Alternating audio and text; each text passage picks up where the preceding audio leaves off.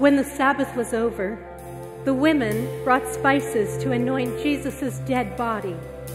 Early in the morning, on the first day of the week, while it was still dark, they came to the tomb.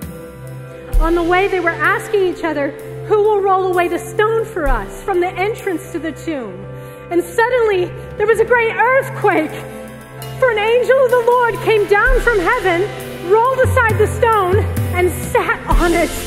And the angel said to the women, "Don't be afraid. We know you're looking for Jesus who was crucified. He is not here. He is risen."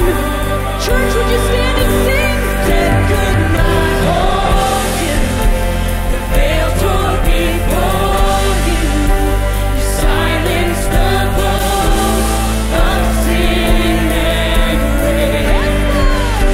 The heavens are roaring the praise of your glory. For you are raised to life again. What a powerful name! What a powerful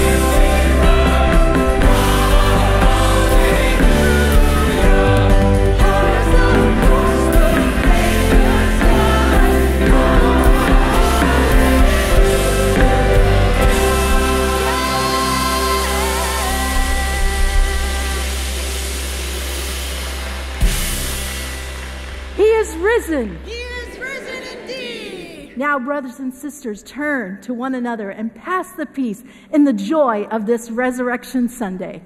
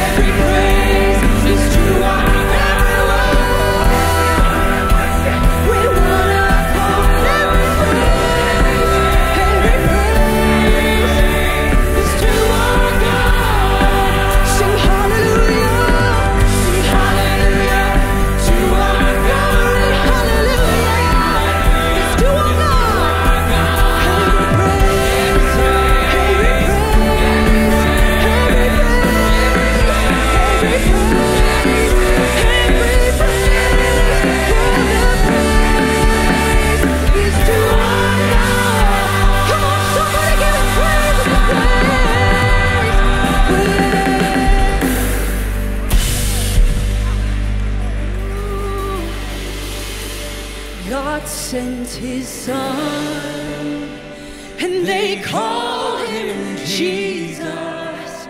He came to love, heal, and forget. He lived and died to buy my pardon. An empty grave is there, my Savior. Because he lived, come on, I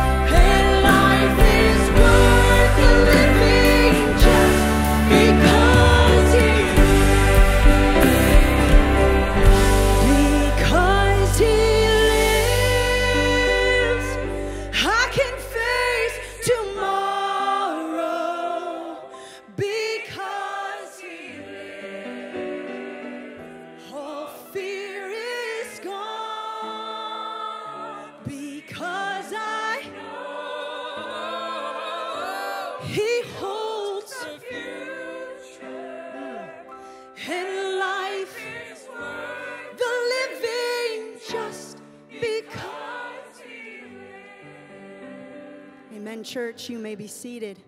Let's continue celebrating the joy of the resurrection. Would you turn your attention to the screens and let's join those in the atrium for Holy Baptism.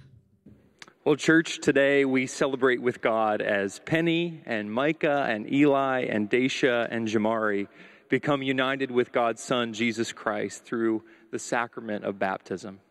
Today, your Adam identity will die, and you'll be raised into a new life, the humanity of Jesus Christ, receiving the fullness of God's grace so that you may faithfully bear his image for the rest of your life. From this point on, your identity will be bound to God and to his church. When you rejoice, we will rejoice. When you mourn, we will mourn. And together with all those baptized before you, you'll be expected to live a life worthy of the family name of Jesus Christ. You'll be expected to continue in the apostles' teaching, in the fellowship of Christ's church, breaking bread at his table, and prayer. You'll be expected to resist evil, and whenever you do fall into sin, to repent and to return to the Lord. You'll be expected to proclaim the good news by your words and by your example, and to love all people as you love yourself, striving for God's justice and peace among all, respecting the dignity of every person. To help you do this, God will give you his Spirit, who will guide you into all truth. This is the baptismal life. So, church, as a way to commit to this life and affirm that there is one Lord, one faith, one baptism, one God and Father of all, let us as one church proclaim our faith together by saying the Apostles' Creed. I believe in God, the Father Almighty, creator of heaven and earth. I believe in Jesus Christ, his only Son, our Lord. He was conceived by the Holy Spirit and born of the Virgin Mary. He suffered under Pontius Pilate, was crucified, died, and was buried. He descended to the dead. On the third day, he rose again. He ascended into heaven and is seated at the right hand of the Father. He will come again to judge the living and the dead. I believe in the Holy Spirit, the Holy Catholic Church, the communion of saints, the forgiveness of sins, the resurrection of the body, and the life everlasting. Amen. If you believe all this, say, yes, I believe it. Okay, we can keep going. Thanks be to God. Church, as the baptizans come out of the water today, you'll hear me introduce them as sister or brother. And as our family grows, we together must commit ourselves to our new brothers and sisters. There may be times in their future when they are wounded or empty or wandering or even lost. Do you commit to pursue them, to diligently nourish them with goodness and faithful love, to guide them to the right path by the example of your own life, and to intentionally protect and comfort them? If so, say, with God's help, we will. Thanks be to God. God, you used water and spirit to bring forth the first creation, to cleanse your creation in the flood, to deliver your people from the Egyptians, to heal Naaman in the Jordan, and in that same river to bring forth the second creation in the humanity of Jesus Christ. So today, make this water your water. Sanctify it so that in the same way it can cleanse and deliver and heal and recreate these your beloved as they continue to live in the everlasting life of your Son. The evil one has no claim on them. They're your children, and they bring you great joy. With this water, cultivate the soil of their life so that they can only produce the fruit of your Spirit. Use their life as a channel of your kingdom, making what is often unseen seen through the ways that they live from this point on. In the name of the Father, and the Son, and the Spirit, we pray. Amen.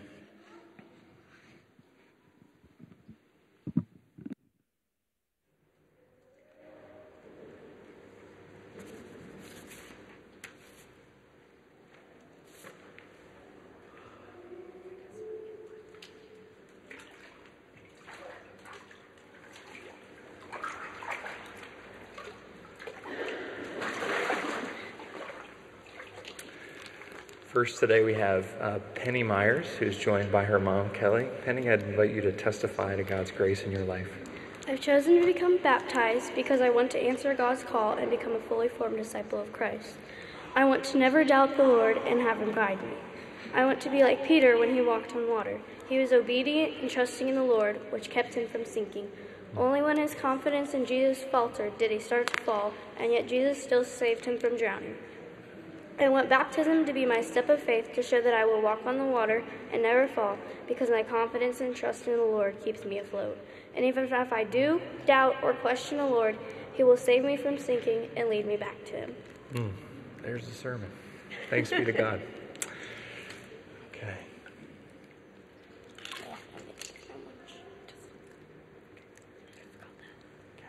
Penelope June, we baptize you in the name of the Father, and the Son, and the Holy Spirit. You're now dead to sin and alive in Christ Jesus. Welcome, Sister Penny.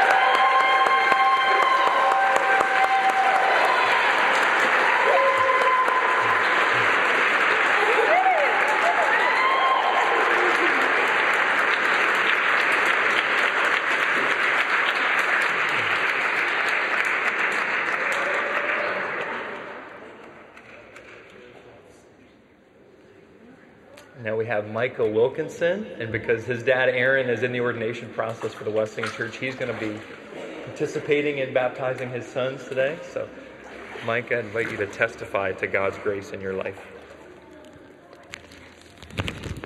I believe that my relationship with God is strong and that God loves me. Through baptism, God cleans my spirit. One of my favorite stories in the Bible is about Shadrach, Meshach, and Abednego. They went against a king that did not believe in God. The king punished them by throwing them into a fire. When he pulled them out, not even their clothes were burned. So like Shadrach, Meshach, and Abednego, I want to follow God no matter what.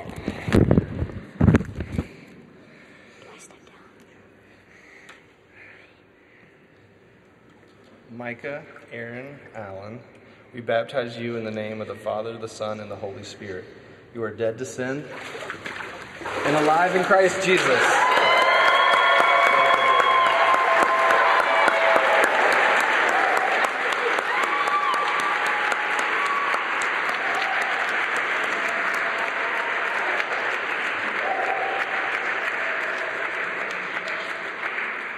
Now we have another Wilkinson, Eli. Eli, I invite you also to testify to God's grace in your life. I want to get baptized because I feel incomplete without it. I have seen the fruit of God in my mom's love, my brother Micah's joy, and my dad's kindness and faithfulness. I think baptism is the next step in my relationship with God because I believe it is a way for God to make me more like Him. Amen. Eli Xavier Delane, we baptize you in the name of the Father, the Son, and the Holy Spirit. You are dead to sin and alive in Christ Jesus. Welcome, Brother Eli.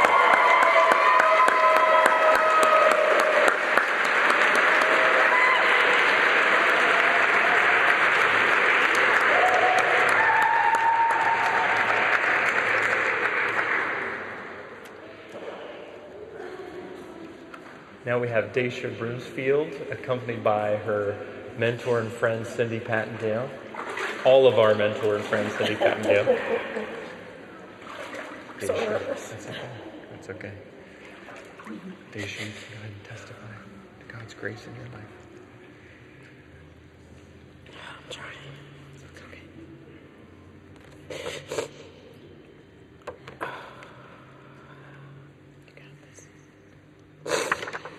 Sorry.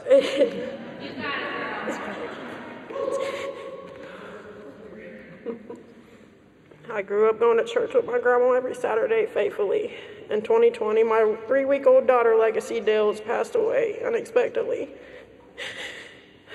And I started spiraling very fast. After that, I didn't make the best choices for 2.5 years. I eventually got tired of the choices I was making, as in going to jail and not seeing my children, Legend and Lazaro. November 27th, I stopped doing drugs, and February 1st, I started drug court, and God started working on my heart. I reached out to Miss Cindy, and we went to church on February 19th and prayed and asked Christ into my life. And now I'm ready to have a spirit-filled life. Amen. Amen.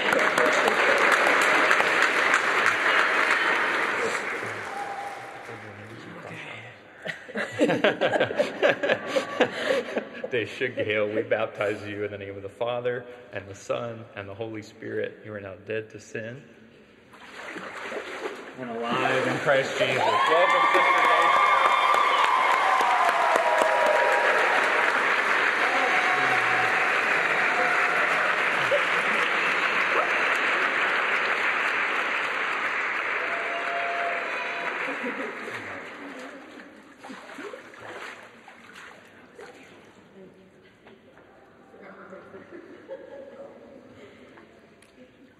Now we're joined by Jamari Reed and his friend and mentor Daniel Wright. You can go ahead and testify to God's grace in your life.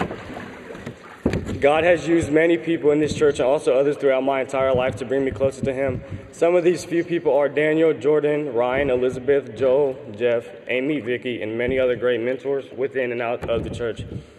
Throughout them and the love that is shown in JCB, I continue to build my relationship with Christ. I also want to thank Him for the relationships and friendship that I have. I thank God for putting these people in my life and also leading me to the amazing camps I've gone to with the church that's really shown me His love and gave me a knowledge of how great our God is. Even in the ups and downs, I realize that God is always with me and He will always be with me. He will be the light in any darkness. He is the one who knows all of my struggles, and He is the one that is working through me as I become a better man and more like Jesus. Whenever I was going through a rough time in my life, God was always there for me. Through the thick and thin, He will always be there. God uses this water to destroy life, destroy death, to bring life, destroy death, and give us a path of freedom, to heal us, and also to give us an identity. I am so thankful that God has led me in my life in the way He will continue to lead me as I keep growing and growing as the days go on and pursue me to live in the glory of His holy name. Amen. Amen.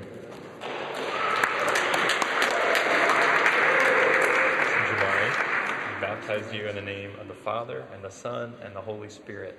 You are now dead to sin and alive in Christ Jesus. Welcome, Brother Jamari.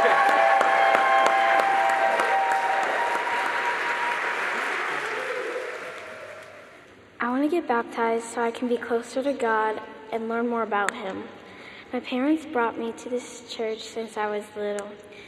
They taught me how to be a follower of God and be a good person. My grandparents taught me how to be a nice person and to be nice to others. A passage that I like is Romans 6:11. It says, "Consider yourself to be dead to sin and alive in Christ." To me, this means that being baptized is showing that I believe in Him. I will be closer to Him and get to be forgiven by Him. So one day I can go to heaven and see Jesus. I want to get baptized to be forgiven, to go to heaven, and most of all, to be closer to God. Thanks be to God. Hadley Mills, I baptize you in the name of the Father, and the Son, and the Holy Spirit. You are now dead to sin and alive in Christ Jesus. Welcome, Sister Hadley.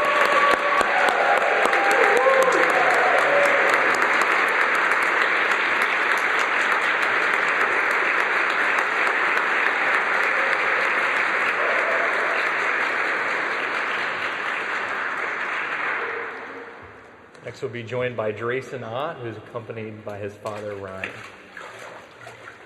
Drayson, you can go ahead and testify to God's grace in your life. My name is Drayson Ott, and I love Jesus Christ. My favorite Bible verse is John 3:16. For God so loved the world that He gave His only Son, that whoever believes in Him shall not perish but have eternal life. Okay. I like this verse because it tells me that if I believe in God, I will live forever in heaven with Him. Sunday school, my grandparents and parents all helped me learn about God and helped me want to follow Him. I'm getting baptized today because I want people to know that I'm a child of God, especially my friends. Thanks be to God.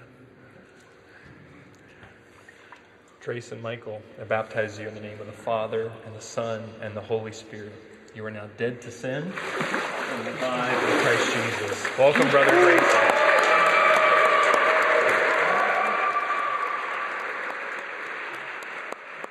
Amen. Let's pray, church. Oh Lord, risen, alive and full of grace. Lord, we come to you this morning thanking you for what you have done in our place, God. We rejoice in this day of resurrection, and we celebrate your love and your amazing grace that saved a wretched people like us. And we thank you, God, that for the freedom that you have given us and what all that this day means to each and every one of us. Lord, we resonate with the psalmist that says, those who sow in tears shall reap with shouts of joy.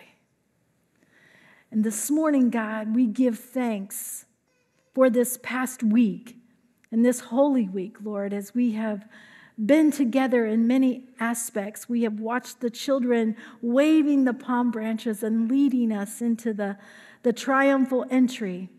And each night meeting for Vespers, and on Friday meeting together for Good Friday service, and then together celebrating the passport to Jerusalem, where over 500 people in our community experienced what you experienced on the road to the cross and to the empty tomb.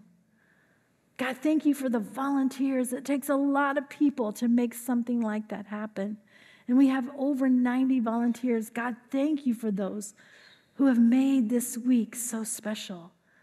And it's even continuing today, Lord, as we give thanks to you for our sister Hadley and our brother Drayson, who declared publicly their love and their passion for you through the waters of baptism.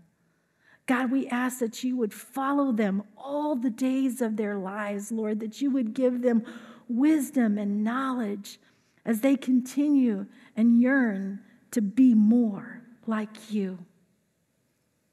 And Father, as we think of our brothers and sisters in this church, Lord, I want to remember the family of Ruth Smith and her passing, and for those who are grieving. We think of Patrick Eby this past week, who has had a bike accident. God, we thank you for your watch and your care over him. We ask that you would continue to heal his body from that accident. And Lord, I pray that you be with Brenda Woods this past week as her father, Paul Bardsley, has experienced a stroke. And God, she's asking for just wisdom and to know what to do in those next days. Oh God, would you guide him in that? Oh Father, how we love you. And this day, Lord, we just continue in that celebration. And right now, Lord, would you prepare our hearts and minds to receive your word? In the name of Jesus, we pray. Amen. Now hear the word of the Lord from the book of Exodus and 1 Peter.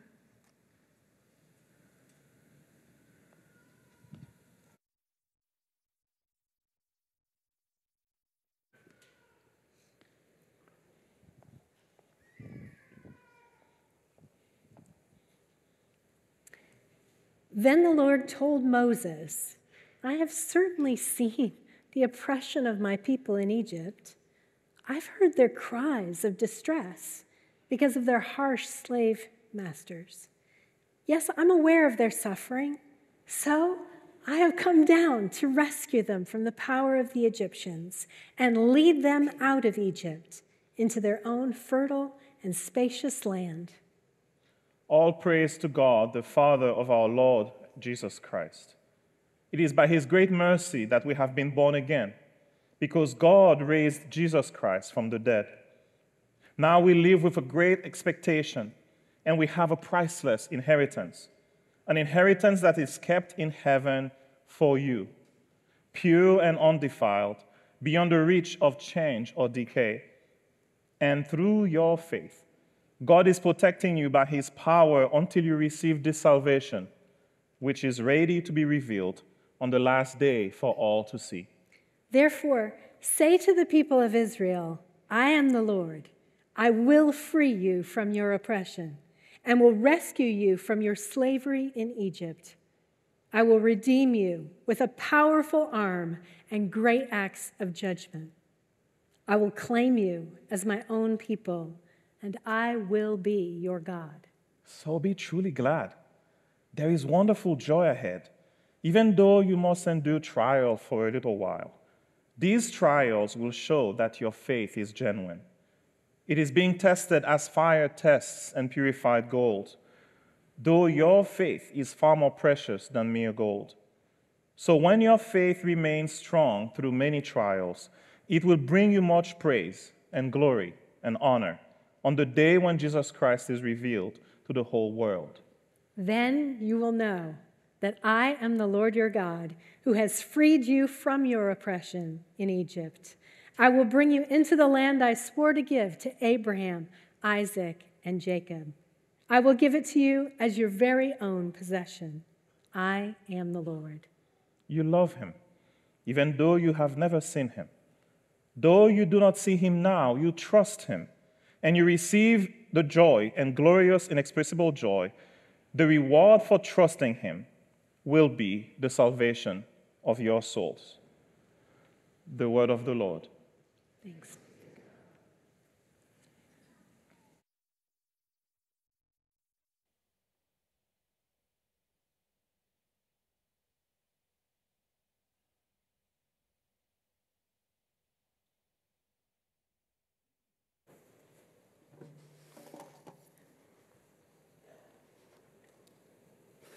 Boy, I'm blessed. Aren't you? Man, what a morning. Oh, my goodness. I think we should just go home. My word. The whole week has been amazing. There's been Vespers each night. It's been short, but it's been highly liturgical. People have brought their own stories into it, and God has met us there. Good Friday was powerful with the imagery along with the liturgy. Yesterday was Passport to Jerusalem. You heard that, over 500 kids, almost 100 volunteers. And this morning, when I got here this morning, this was amazing.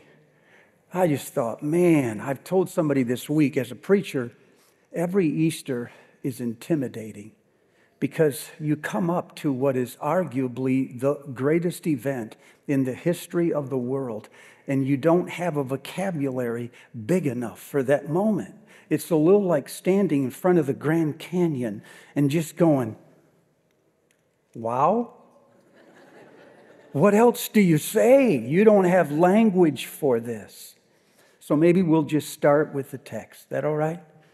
Praise be to the God and Father of our Lord Jesus Christ. In his great mercy, he has given us a new birth into a living hope through the resurrection of Christ from the dead, and into an inheritance that can never perish, spoil, or fade, kept in heaven for you, who are right now being preserved by faith for the day of redemption that is just ahead of you, yet to come. You are people of the resurrection. You are people of the resurrection. I know a lot has happened to you in the last week or maybe the last month. And I know there's been times in the night, mornings, when you have doubted that. I know some of you doubt even your own salvation. But God is greater than your doubts. He is calling you this morning into something that is much bigger than you. He is calling you into resurrection. Can I tell the story? I will be fast. On the first Easter, 2 men are leaving church. I mean for good, because God has abandoned them, disappointed them. Religion has failed. It has failed to protect them. It's failed to help them. It's failed even to explain why all of this is happening. They look around them and they see nothing but crime and violence and the corruption of power, and there is no explanation for this. And so they are leaving Jerusalem, and they are headed back to their town 7 miles away in Emmaus. And partway through that conversation, They are joined by a stranger, and no one knows how he got there, but suddenly he appeared, and they stopped and turned, and he says, "What are you talking about as you walk along the way?"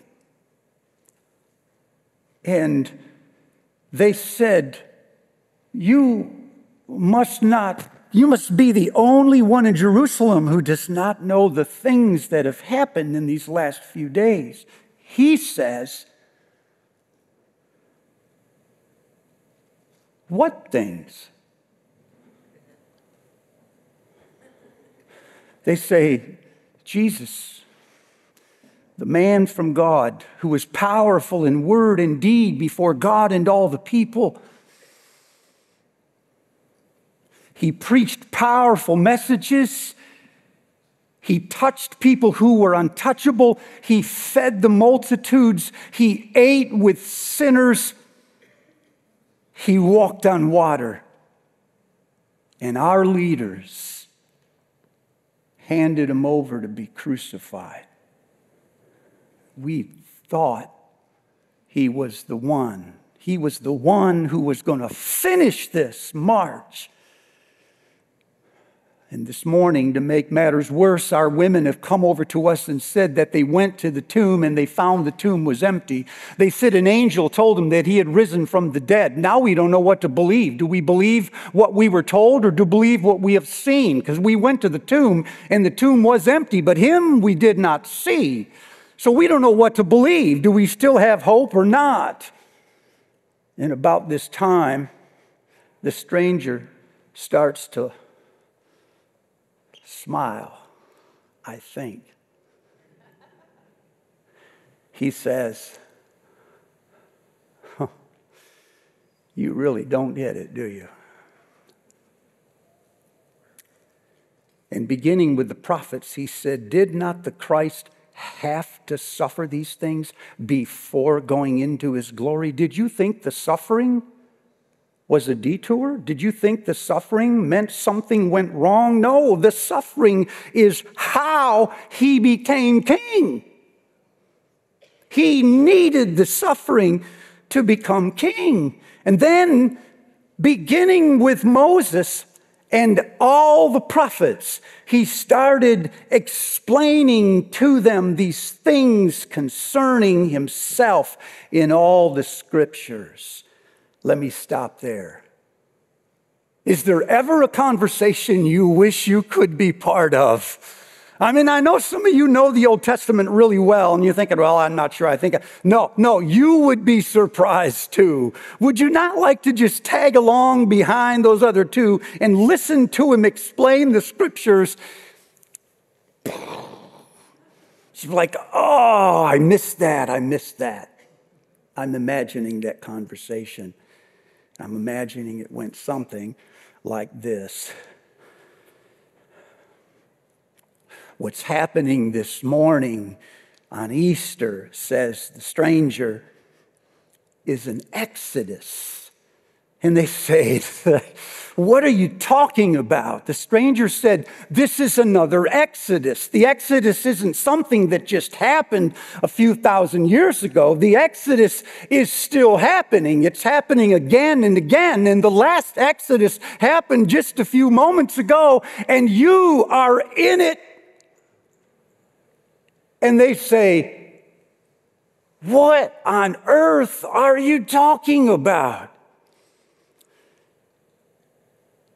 He says the Exodus is really the only thing that ever happens in Scripture. All other stories, including the last few days, just sit on top of the Exodus, and the Exodus carries them along. The people of God are defined by Exodus. The people of God are always in an Exodus. The people of God are still in an Exodus.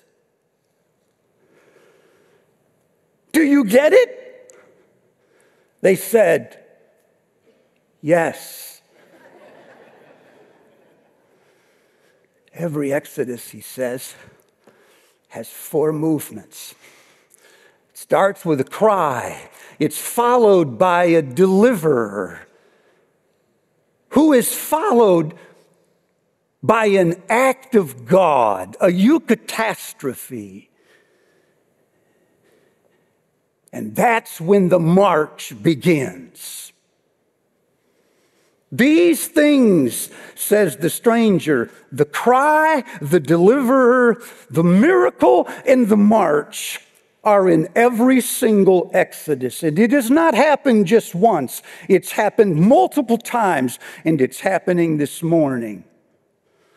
The cry is a deep-seated ache, a longing, a suffering that is born in the soul. It's not a complaint. You complain when you want something to change. You cry when you think it won't. Cry is rooted in despair, and it's born of resistance. It refuses to accept things as they are, but it is powerless to do anything about them. Somehow, when the people of God cry, that cry, even when it is not aimed at God, always makes its way into the heavens. And there is nothing that moves the Father like a cry.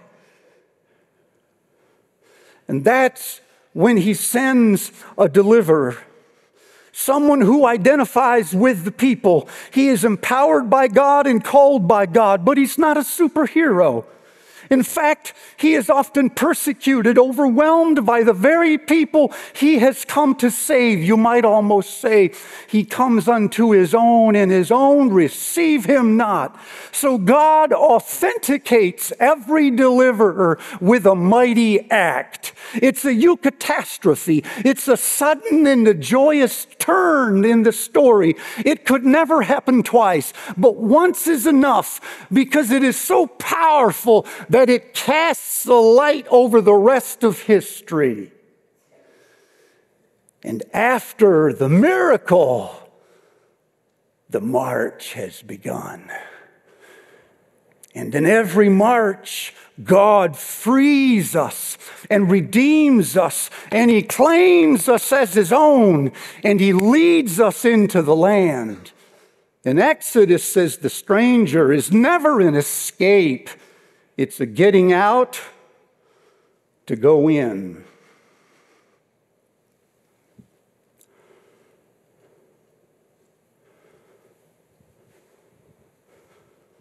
In the first Exodus, the cry came from the slaves. Pharaoh had changed the politics and harnessed them into work camps and made them into slaves and worked them ruthlessly.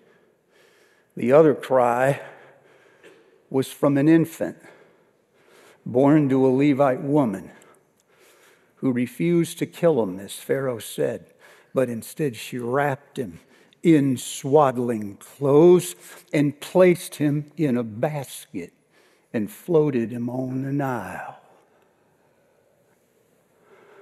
The Pharaoh's own daughter heard the cry, went over and fetched the child, pulled him out of the water, took him home to Daddy's house,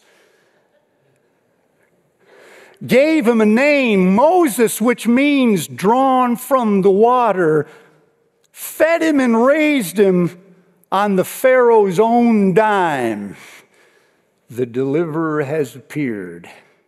Anyone reading the story can hear the footprints of the people of God are starting to get restless. They're ready to form a march. 40 years later, this child goes into Pharaoh's house and says, "This is what Yahweh says. Israel is my son, my firstborn son, and I've told you to let my son go so he may worship me in the desert, but you refuse to let my son go. So the Yahweh says, you have taken my son, I will come and get yours."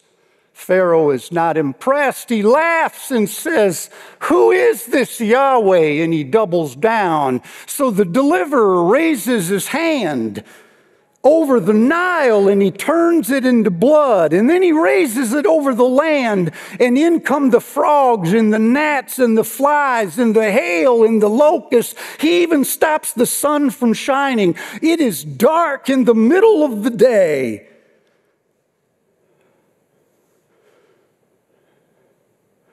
He has one by one destroyed the gods of the empire. And on the night before they leave, the Israelites take a lamb and they sacrifice it, each one of them, not one, thousands, in their homes. And they put the blood on the doorposts of the house, because that night Yahweh himself will go through the land and he will keep his promise. He will kill the firstborn of every Egyptian, from the prisons to the palace itself, even the livestock. The eldest dies. Pharaoh hears the wailing of his people in Egypt. Yahweh has kept his promise with a mighty, powerful act that can only happen once. And the march begins. They gather as a multitude at the edge of the sea. Once there, Moses spreads his staff over the waters and waits for God to move. And as always is the case, nothing happens at first. The people start to grumble. Why didn't you leave us back in prison? That was a better life, they said. But while they're grumbling, Moses feels a gentle breeze coming from the east. He knows with the feeling of the breeze that something is up. Within minutes, the breeze has become a near gale, then a strong gale, then a storm. And instead of blowing the waves onto the people, it starts to move the waves apart. And the people of God go walking into that sea on dry ground. This watery grave becomes a highway, and they walk through it, not in it, and come out the other side. Now God has freed his people. He will go about the hard task of redeeming them. And people, this can take years. He must teach them trust instead of self-reliance, rest instead of anxiety, abundance instead of scarcity, compassion instead of inhumanity, solidarity instead of independence, friendship with God instead of alienation. You don't learn these things in a moment. They take a lifetime, but praise God, you can learn them.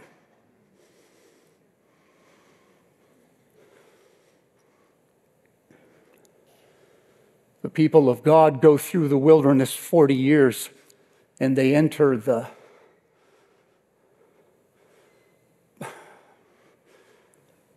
promised land. It's not what they thought, because it never materializes. Rather than drive the Canaanites out, they intermarry them. They start adopting their practices. They start worshiping their gods. They take on their values. They start thinking like the Canaanites. They are not a distinct people at all. They start setting up shrines, and the shrines become idols. And then they get envious of other nations, and they demand that they have their own king. And the first king they have is like Pharaoh. He's building monuments for himself. He's forcing people into labor camps. He's not serving, he's being served. Pharaoh is replaced by David. David is replaced by Solomon. And Solomon builds the temple, and the people think to themselves, we have finally arrived. The dwelling of God is finally with men. But the problem is, Solomon soon after marries, wait for it, Pharaoh's daughter. He's back. He uses forced labor to complete his building projects. He gets horses, chariots, and gold from Egypt. The land is polluted again, in need of another exodus. The nation divides. 10 of the tribes go north and start setting up shrines, priesthood for idols. The prophets are persecuted. The righteous are oppressed. The economy collapses in the south. They're engaged in battle after battle after battle until Egypt, its back, comes and plunders the temple. We're in need of another exodus. This time the cry is heard from the poor, the oppressed, the immigrant, the undocumented. And it reaches Yahweh's ears. And a man by the name of Elijah comes walking into the palace of Ahab with the news. There will be neither dew nor rain on the land for several years until I give the command. The king, like Pharaoh, laughs. No one can do this, he says, until it happens. Now, 2-3 years into the famine, no one is eating. The heavens are dry. He goes looking for the prophet. Why have you done this? He says to the prophet. Why have you brought these things onto the land? The prophet says, I did not bring these things. You did. You abandoned the laws of Yahweh. You've turned from the God of heaven to the gods of Baal. And that's why we have what we have.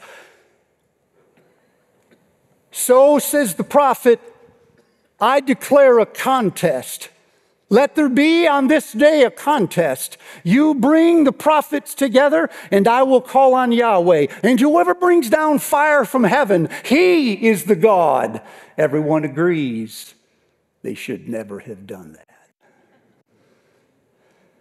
The prophets get busy building altars. They've set all of the wood. From 6 in the morning to noon, they start calling out for the gods of Baal to come and light fire to the altar. Nothing happens. At noon, they panic. They start screaming and cutting themselves. Elijah starts taunting them. Where are your gods, he says. Maybe they're busy. Maybe they're asleep. Maybe they're just lost in deep thoughts. And finally, when the prophets have failed, and the gods of Israel have failed again, the prophet Elijah steps forward and calls to the God of heaven. Bam! Fire from heaven comes down. It consumes the altar, drinks up the water, takes the sacrifice, and kills the priests standing around it. He turns to the king and says, you better get something to eat. Elijah backs up, puts his knees between his legs, gives order to the king. I feel a wind. I feel a breeze coming from behind me.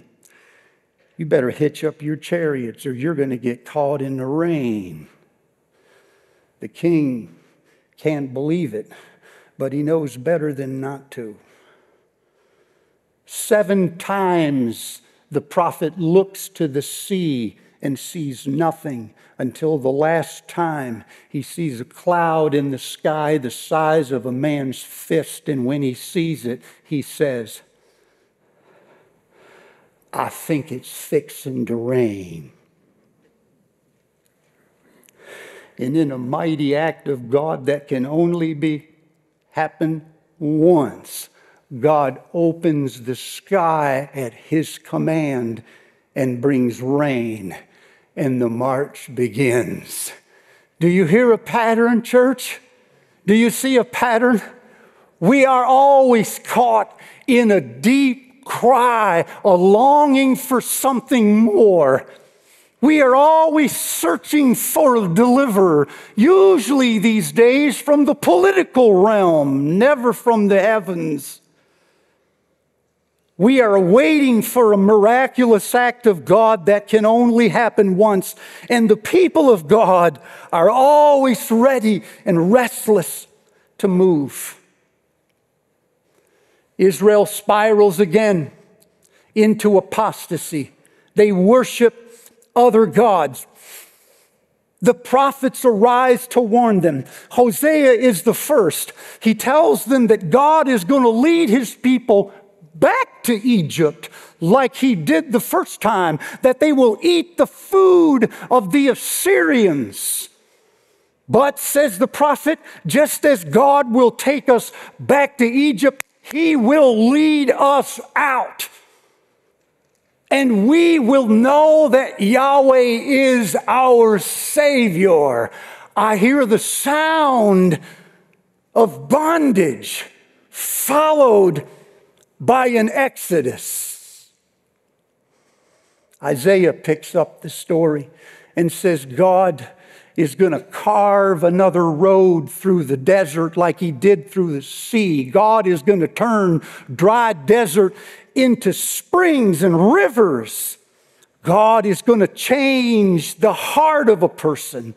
It won't be the Pharaoh from without. It won't be the Pharaoh of our kings and our leaders. It will be the Pharaoh inside every one of us that God will break his power. The disciples on the road by this time are restless. They're like you. They're waiting for this deliverer to arise. Isaiah says God will roll up his sleeve and bare his holy arm. And we can hardly wait until at the end of the book he shows up. And he is nothing like what we thought. He's a loser. He's despised, rejected. He's not forgiving sins. He's carrying them. Ours.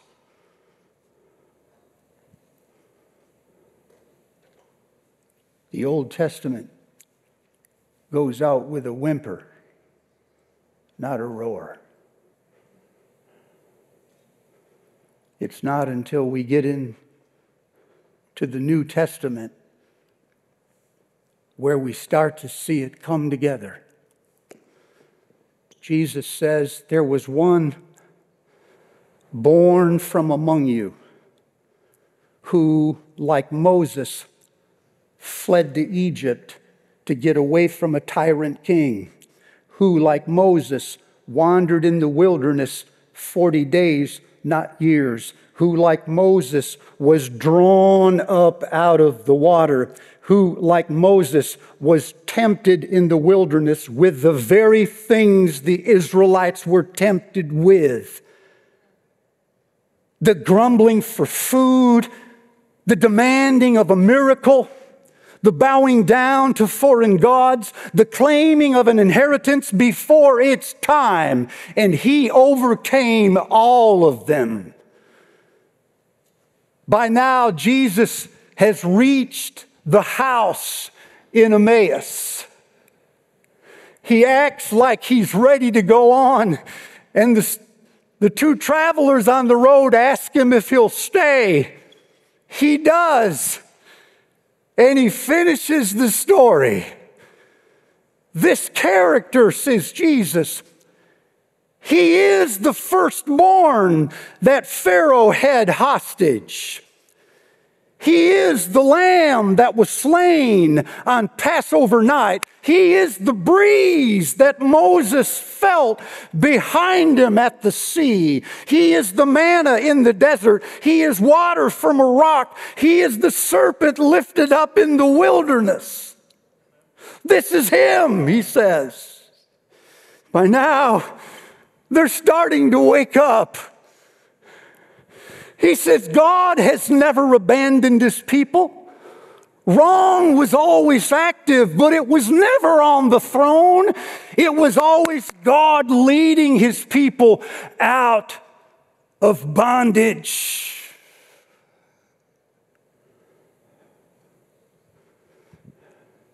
He is the prophet. He is the servant of the Lord. He is the sacrificial lamb. He is the living Exodus. This means, says Jesus, as he sits down at the table, that the march has begun.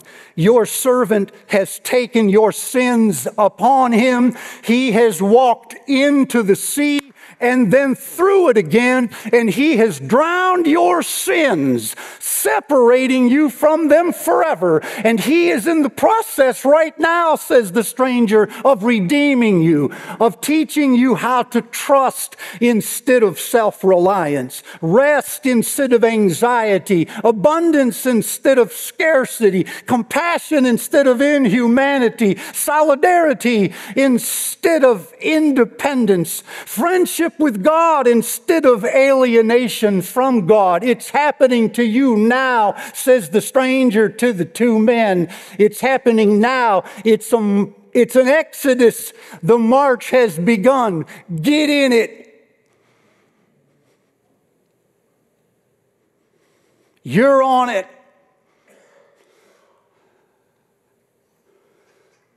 This means that everything that you're involved in for the kingdom of God matters. You're not making gardens that will one day be plowed under. You're not making art that will one day be thrown into the fire. You're not oiling some machine that will one day roll over the cliff. Every act of mercy, every art in Jesus' name, every time you teach a handicapped child to read or to walk, every act of kindness you give to the least of these is being brought into the new world that God is creating. It has already begun. You are people of resurrection. This is your story.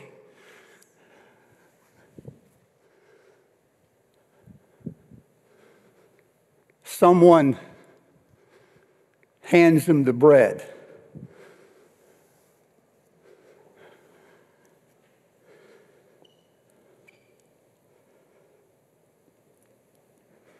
And when he breaks it, their eyes are opened. And instantly, he vanishes from their sight. He didn't go away. That's not what that means. That word vanishes means literally he became invisible. He never left. He never left. He was still there, but he became invisible. Jesus is present even when we think he is not. He's present now. If you've come to help us serve communion, would you please come and help us serve communion?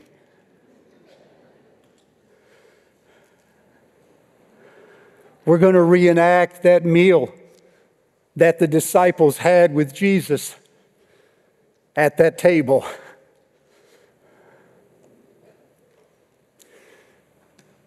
Church, I want to say when they got up and ran back to Jerusalem, it was not just the breaking of the bread. It was the story that their eyes were opened. Did not our hearts burn within us when he talked with us on the way, and opened the scriptures to us. But it was not just the story, it was the breaking of the bread. And when he broke the bread, their eyes were opened. It's only when we hear the story and see ourselves in the exodus that God has started, the last exodus, that the breaking of the bread means what it means.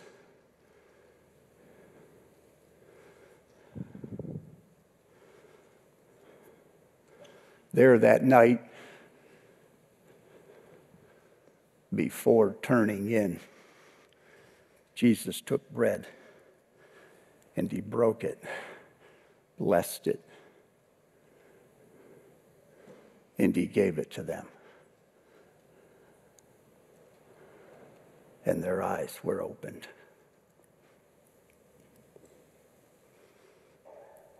We don't know. We might imagine. He took a cup and said, "This cup is the blood of a new covenant, better than the one from Moses. This cup will not only keep you from sin, it will keep sin out of you." And that has been the problem all along. This is the last Exodus. Father, this morning we have heard the story, retold it with a vocabulary too small. Our thoughts have been in all different places, our emotions from high to low. And yet there is no moment in the morning more sacred and holy than this. Before me are people, some who are in bondage, some struggling with the old ways of Egypt, some alone, not really belonging to anyone, and some just tired and they want to go in. And this morning, as the bread is shared and as the cup is shared, I pray that your people would find deliverance and redemption and belonging and home. Bring us home. In the name of the Father, and the Son, and the Holy Spirit.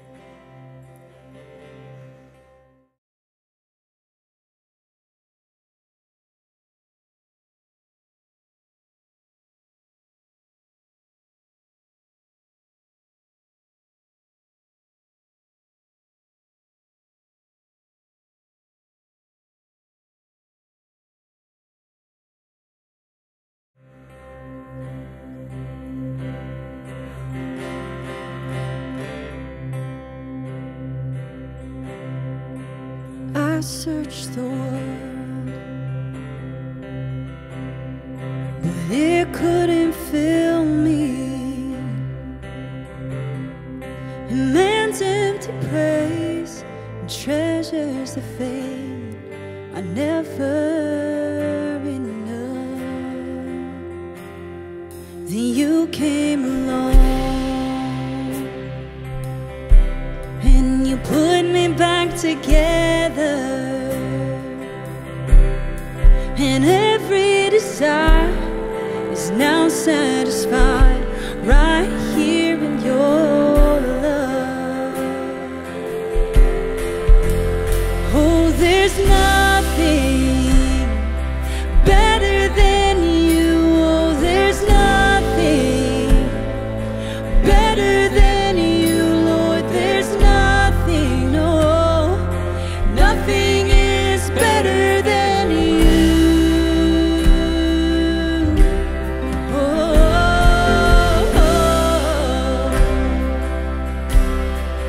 I'm not afraid.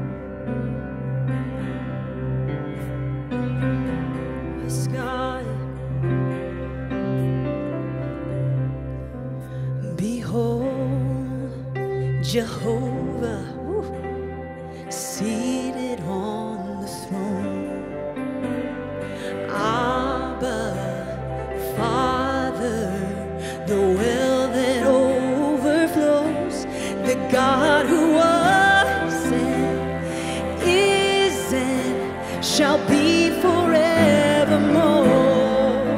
Yes, yes, holy is the Lord. Come on, church. Amen.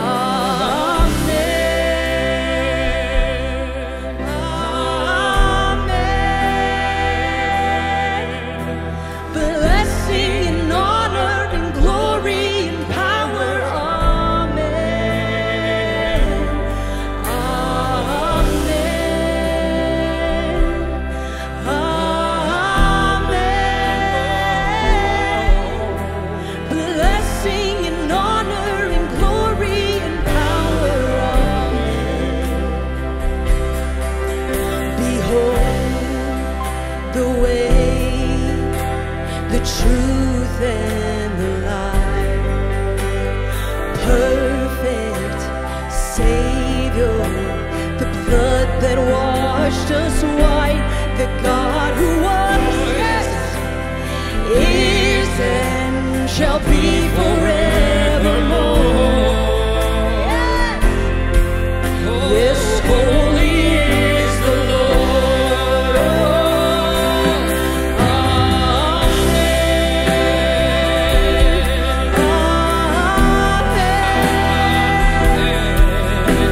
Blessing and honor, glory and power. Amen.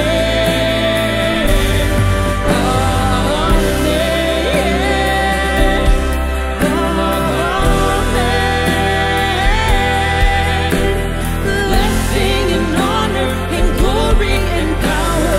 Amen. Come on. Holiness has a name, and it's Jesus. Victory has a name, and it's Jesus. The word has a name. The word has a name, and it's Jesus. Redemption has a name, and it's holiness, holiness, Holiness has a name, and it's Jesus.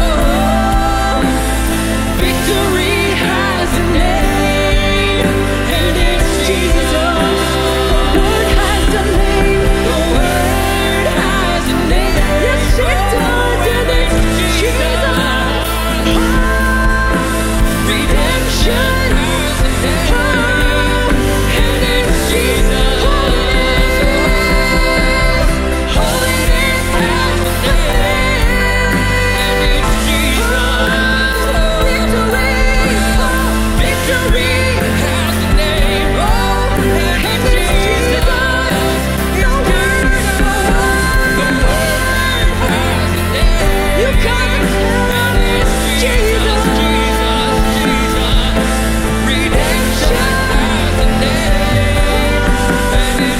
Come on, every voice, just sing on it.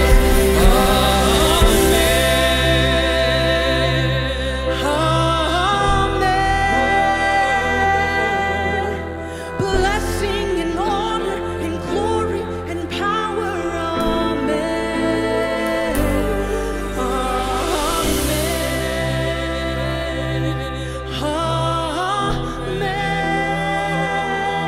Amen. Blessing and honor and glory and power. Come on, the march is begun. Soaring now, Christ has led. Hallelujah. Following our exalted head. Hallelujah. Declare this.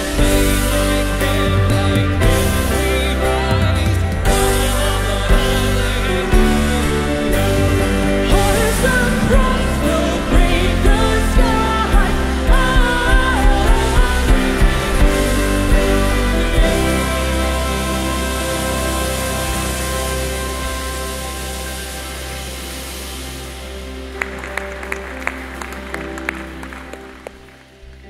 Church, Christ is with us in this place. Christ goes with us into the world. So go in his peace. He is risen. Amen.